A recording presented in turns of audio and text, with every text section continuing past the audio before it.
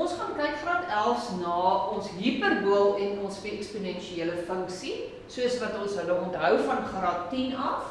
Onthou ons standaard funksie van ons hyperbool was y is gelyk aan a op x plus q. That was the standard equation for the hyperbola.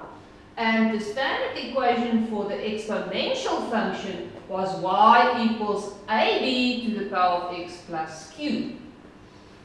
Ons het nou gaan kyk uit die vorige lesse, hoe beïnvloed a en q ons funksies, en ons het dit aangespreek, and now we're gonna move it to the left or to the right. Kyk wat gebeur wanneer ons beweging links of regs maak.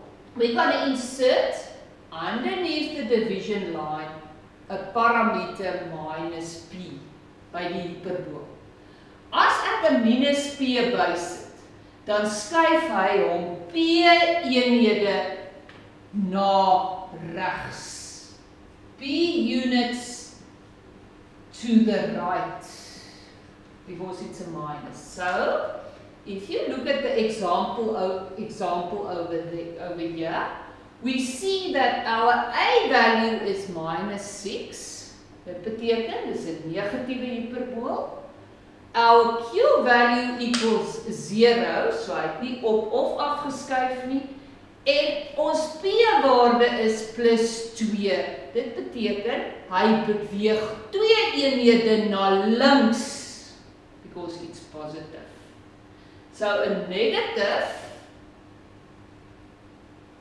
tells me p units to the right, and a positive tells me p units to the left. Okay, very, very important. So wanneer ons nou hierdie ouetjie gaan teken, dan moet ons nou weet, ons hyperbool, that's the guy with the 2 asymptotes. It didn't move up or down because our q value is 0. So my horisontale asymptoot is nog steeds y is gelyk aan 0. That's my x-axis because it didn't move up or down. But in this case, it moved 2 units to the right. No, to the left because it's positive. To the left. 2 units to the left. So my y-axis, this guy, x equals 0, moved the asymptote, the y-axis, moved 2 units to the left, and that equals x equals minus 2. Dit is nou my vertikale, nuwe vertikale asymptoot. So as ek my funksie gaan teken, dis 'n minus ouetjie, dan gaan hy nou hier lê, and it's gonna lie here somewhere, and I must be careful now, because, yeah, okay, it's going to lie there. Okay, so what do I need? I need a y-intercept. So hoe kan ek 'n y-afsnit kry? Ek gaan maak vir x 0, so ek het minus 6 op 2, x is 0, therefore y equals minus 3, so I've got that as 0 minus 3. Because this x-axis is folding the function in quite nicely, and the vertical asymptote as well, dit is dit nie nodig om nog 'n punt hier te kry nie, maar ek het daarom ten minste nog 2 punte hier nodig. So I can pick my values, so that I can do substitution.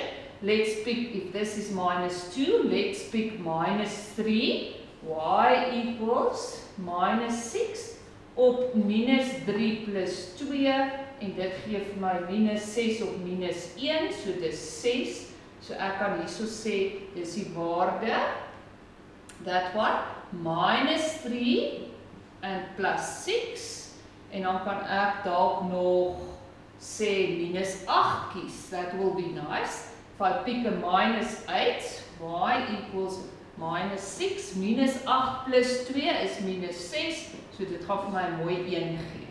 So I can pick the values that I want to, and that's my hyperbola that shifted 2 units to the left. Baie mooi daar. vir my gewys. Kom ons gaan kyk na ons eksponensiële funksie, exponential function, and we look at that the standard equation of grade 10. Wat het hier gebeur? Ek het 'n A-waarde van 3, so hy het sy ruggie lekker mooi regop getrek, and then the Q value is now 0, so hy het nie op of afgeskuif nie, but what happened over here?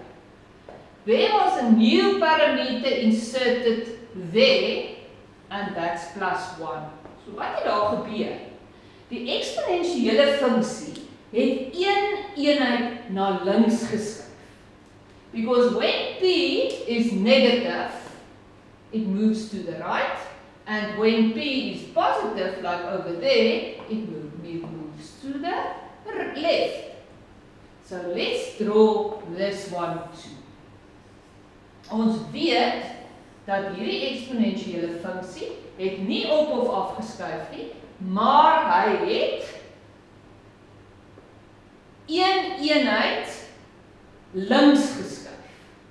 So met ander woorde, die horisontale asymptoot bly die x-as, dus y is gelyk aan 0.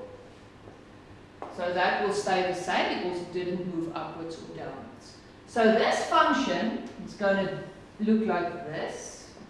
So let's quickly work out our y-intercept. Our y-intercept, ons maak vir x 0. Y is gelyk aan 3 maal 2 tot die mag 0 plus 1. Kijk, daai enetjie lyk amper of op die grond staan, maar hy staan aan die lig. Okay, so that equals 3 times 2 to the power of 1, and that gives me 6. So this y value is now 0, 6. So let's get a nice coordinate there and a nice coordinate there. So let's do minus 1. So as ons hier minus 1 in x plek sit, is dit y is gelyk aan 2 minus 1 plus 1. That's going to give me 3, 2 to the power of 0 gives me 1.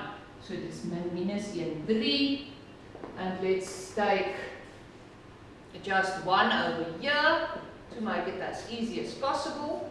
Y is gelyk aan 3 maal 2 to the mag 1 plus 1. That gives me 3 times 2 to the power of 2. And that gives me 12.